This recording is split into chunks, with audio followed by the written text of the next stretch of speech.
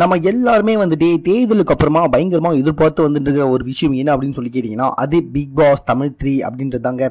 So Tamil 1 சூப்பராக போச்சு, தமிழ் 2 வந்துட்டு மந்தமாக போச்சு, தமிழ் 3 எப்படி போவோம் அப்படின்னு சொல்லிட்டு எல்லாருமே ரொம்ப ஆர்வத்தோடு எதிர்பார்த்து வந்துட்டு இருக்காங்க.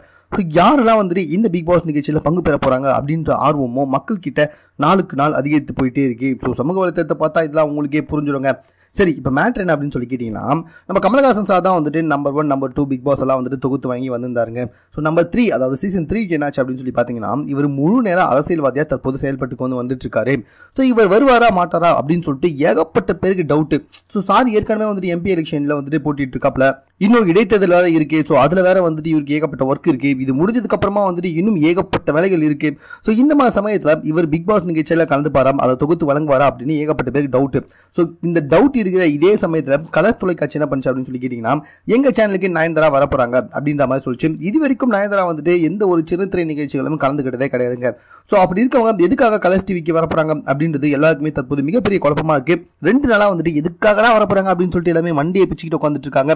ஸோ இந்த சமயத்தில் தற்போது அதிகமான டாக் என்ன இருக்கு அப்படின்னு சொல்லி பார்த்தீங்கன்னா, பிக் பாஸ் நிகழ்ச்சி கலர்ஸ் டிவி கிட்ட மாறிடுச்சு. அது மட்டும் இல்லாமல் நம்ம கமலஹாசன் வந்துட்டு தற்போது அரசியலில் பயங்கர பிஸியா இருந்த காரணத்தினால அவர் பிக் பாஸ் வேணாம்னு சொல்லிட்டதாகவும், அதுக்கு பதிலாக வந்துட்டு நம்ம நயன்தாரா தான் தற்போது பிக் பாஸை தொகுத்து வழங்க போறாங்க அப்படின்ற மாதிரியும் பல டாக் வந்துட்டு வெளியே வந்திருக்குங்க. ஸோ ரொம்பவே பிரபலமா இருக்கவங்க தான் வந்துட்டு பிக் பாஸ் நிகழ்ச்சி தொகுத்து வழங்க சொல்லுவாங்க. அப்பதான் வந்துட்டு அது பயங்கரமா ரீச் ஆகும். அது மட்டும் இல்லாம ஆல்ரெடி வந்துட்டு விஜய் டிவி எடுக்குமா கலர்ஸ் டிவி எடுக்குமா ரொம்ப டவுட்டா இருந்துச்சு. ஸோ கலர்ஸ் டிவி வந்துட்டு இப்போதான் வந்துட்டு தமிழை வந்துட்டு அதாவது கலர்ஸ் தமிழை வந்துட்டு அறிமுகப்படுத்திருக்காங்க. ஸோ இந்த சேனல் வந்துட்டு முன்னாடி வரணும்னா பிக் பாஸ் போன்ற ஒரு பலுவான நிகழ்ச்சி அந்த சேனலுக்கு இருக்கணும் அப்படின்றதுனால கலர்ஸ் வந்துட்டு இந்த பிக் பாஸ் நிகழ்ச்சியை வாங்கிட்டதாகவும், இந்த முறை வந்துட்டு இது தொகுத்து வழங்க போது நயன்தாரா தான் ஏகப்பட்ட வந்துட்டு பேசி வந்துட்டு இருக்கு. ஏன்னா நயன்தாரா வந்து ரொம்ப போல்டா பேசுவாங்க, அதே சமயத்தில் பயங்கர கோபமானவங்களும் கூட.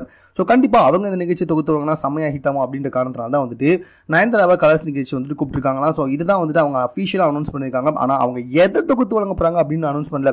ஒருவேளை இது எதுவுமே கிடையாது, அவங்க சாதாரணமாக ஏதாவது ஷோக்கு ஜட்ஜாகவும் வரலாம், இல்லைனா வந்துட்டு ஒரு சூப்பர் கெஸ்ட்டாகவும் வரலாம். ஸோ இது எப்படியா இருக்கும்னு தெரியாது. ஆனால் இப்போதைக்கு சமூக வலைத்தளத்தில் இருக்க டாக் என்ன அப்படின்னு சொல்லி பார்த்தீங்கன்னா, பிக் பாஸ் நிகழ்ச்சி நயன்தாராக்கு போயிட்டதாகவும், அவங்க தான் இந்த மூலம் பிக் பாஸ் நிகழ்ச்சியை தொகுத்து வழங்க போறாங்க அப்படின்ற மாதிரி வந்துட்டு பேசி வந்துட்டு இருக்கு. ஸோ எதுவாக இருந்தாலும் பிக் பாஸ் நிகழ்ச்சி சீக்கிரமா வரப்போகுது அப்படின்றது மட்டும் நம்ம எல்லாருக்குமே ரொம்ப சந்தோஷமான விஷயம். இது போன்ற செய்திகளை உடனுக்குடன் தெரிந்து கொள்வதற்கு எங்க சேனலை சப்ஸ்கிரைப் பண்ணுங்க. இது குறித்த உங்க கருத்துக்கள் எது வந்தாலும் எங்களோட ஷேர் பண்ணிக்கோங்க.